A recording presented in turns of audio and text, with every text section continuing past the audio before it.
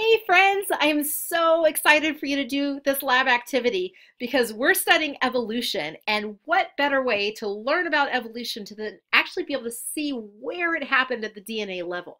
Yes, we're diving into the wonderful world of molecular evolution, and I hope you end up finding it as cool as I do. Now, this lab activity assumes that you've already taken first semester biology and learned about DNA and protein synthesis. If you haven't, don't worry, all is not lost. I have some lectures on my YouTube channel where I talk about DNA and protein synthesis. So you may need to watch those to get a basic background, or you can just watch here. So anyway, I'm so excited. We're going to be using a software that is free and it's used by people all over the world, whether you are a member of the general public or you're a student, a professor, or a bigwig scientific researcher. We all use this program to study genetics and evolutionary change. And this program is called MEGA, which stands for Molecular Evolutionary Genetics Analysis. And it's free, and we're going to learn how to download it, and then we're going to be using it to track the evolution of a gene. If evolutionary theory is correct, this says that all the genes that we have either came to humans as a mutation or we inherited them from a common ancestor. And if the latter is true, then we should be able to see that same gene present in other living species and be able to see where mutations happened. And so what we're going to do is we're going to take an example gene today, the breast cancer gene, BRCA2, and we're going to put it through this software and actually pull down a DNA sequence from humans for it and use the software to also look up the DNA sequences for that gene for a bunch of other species. And based on that, we can draw an evolutionary tree called a phylogenetic tree showing the evolution of this gene. And trust me, once you get hooked to it, you're going to tell your friends about this at parties. I mean, you're going to be the life of the party talking about tracking the evolution of a gene using MEGA. Okay, well, maybe not that far, but you're going to find it very interesting, and you're going to want to pick a whole bunch of genes to try to make evolutionary trees of. So let's get started. I'm going to show you how to download the software onto your computer, and then we're going to take an example with the breast cancer gene. Ready? Let's go. Okay, so the first thing you want to do is go to Google, and this will allow us to gain access to the MEGA website. So I'm going to go on Google, and I'm going to type in its full name, Molecular Evolutionary Genetics Analysis. And you'll see down here it says megasoftware.net. So that's the website. I'm going to call that up, and it brings you to this. Now, the MEGA company is constantly updating their website every couple months, so I'm trying to keep up with it.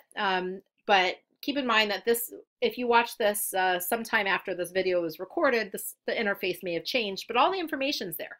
And they're constantly coming out with new versions. So currently, we are at MEGA 7 at the time of this recording. That means that they've worked out a bunch of glitches over time. So MEGA 7 is good. Now you have to determine which version you need. So depending on your computer, I have a Mac, so I'm going to be downloading this one.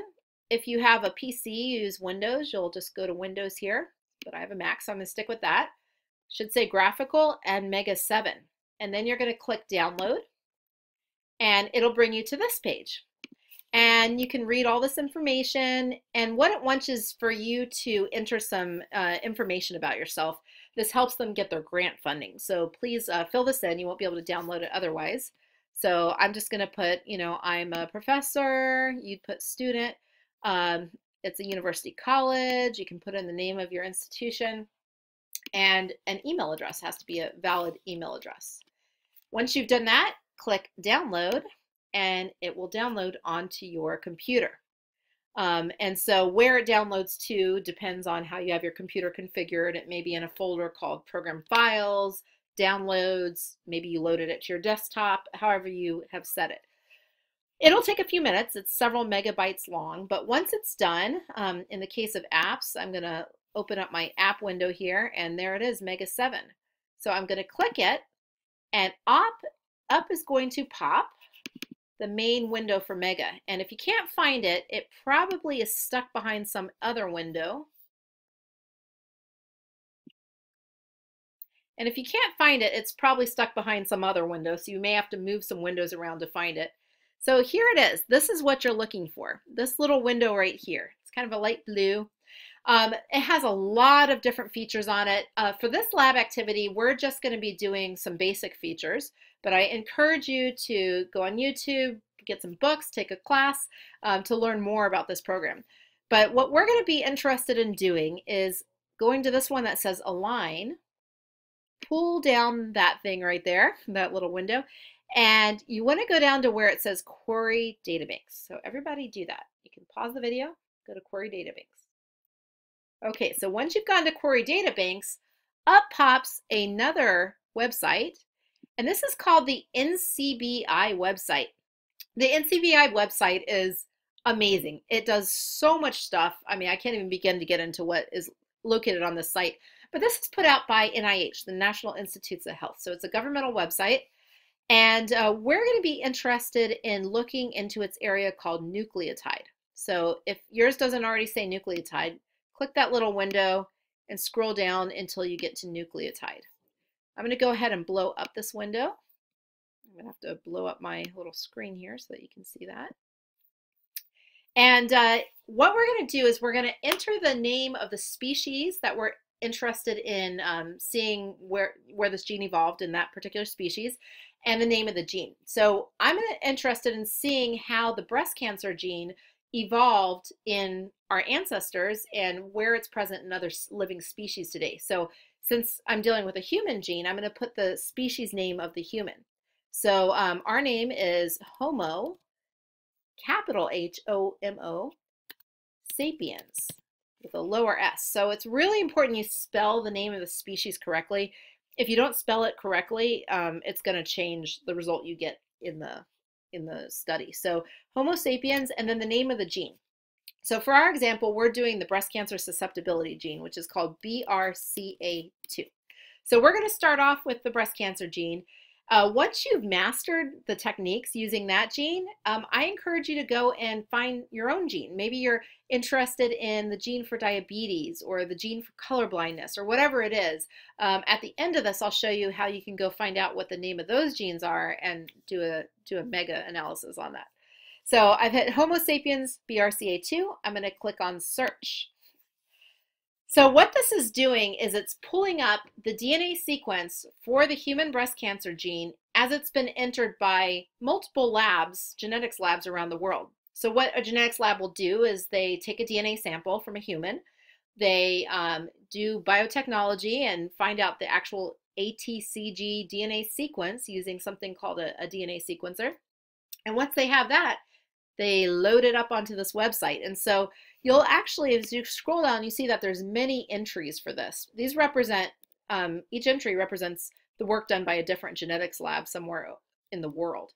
So you just want to click on one of these, and we're looking for one that is good in size. Like this first one says 10,987 BP. That means almost 11,000 base pairs long is the amount of the gene that they sequenced. So remember, a base pair is has to do with the DNA. So A for adenine always pairs with T for thymine. C for cytosine pairs with G for guanine. So those pairs, they've sequenced 11,000 of those and put this up onto this website. So you want to make sure the name is the same. So human breast cancer gene, BRCA2. And we're looking for something that says complete CDS. That means coding sequence. So here's where you're going to have to think back to protein synthesis. Remember, the DNA serves as the template for messenger RNA, mRNA, and that mRNA has codons, little triplets of bases that code for amino acids, which create proteins. And so you want to make sure this says mRNA complete CDS, because that means the messenger RNA and specifically the coding region that will actually make the amino acids and the proteins. Remember that there's evolutionary junk that gets spliced out during transcription before translation. So again, if this is like, whoosh, just go back and watch my protein synthesis lecture on my YouTube channel. All right, so what we're going to do is click on this, and it's going to pull up some information about who did this work. So information about, the authors from the genetics lab that sequenced this gene. And if you scroll down, you'll see a bunch of capital letters here. Each one of these is an abbreviation for a different one of those 20 amino acids. And if you keep scrolling down, you see the actual DNA sequence for this gene. So, I mean, you know, G is guanine, T thymine, C cytosine, so etc.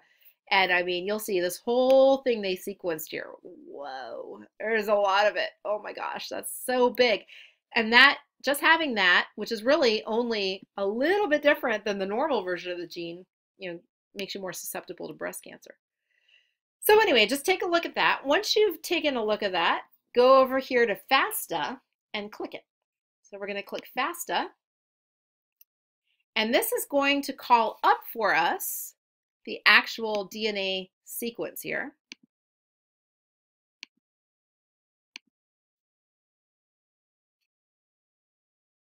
Okay, so once you've taken a look at that, we can go back and actually click the FASTA sequence. So I'm going to go back here and click FASTA. You can also do it from within that page that we were looking at.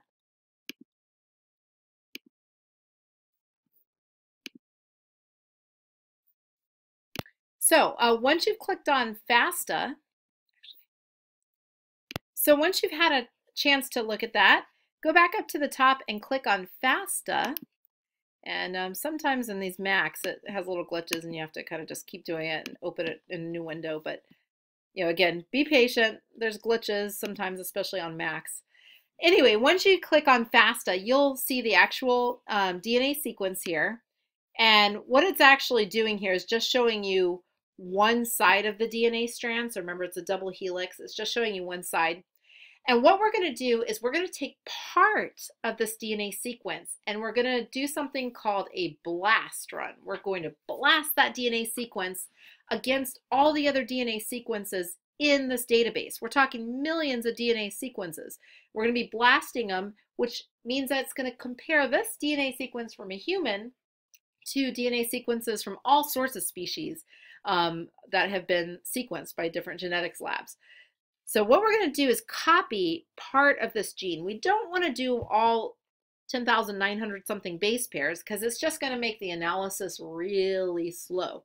If you want to, you can. It's just going to take a long time, like hours. So we're going to take just a little part of this. And this is real scientific. Take this much, this much, about a full paragraph size of these bases, and we're going to copy those. So we're just going to take our cursor, go to the first base, so don't include that stuff. Go to the first base, in this case it's a G, and select over, you know, about that much, a little more or less, you know.